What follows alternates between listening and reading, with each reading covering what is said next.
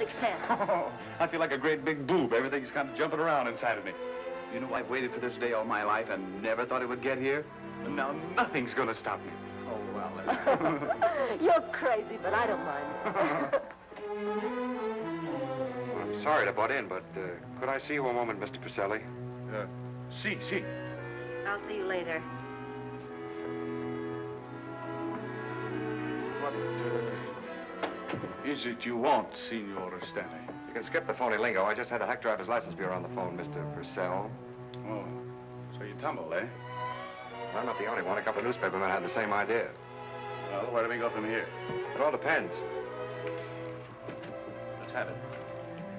Well, I've been in love with Alice for a good number of years. We were practically all set to get married until you stepped into the picture. If you think I'm going to stand by and let you get away with it, you're crazy.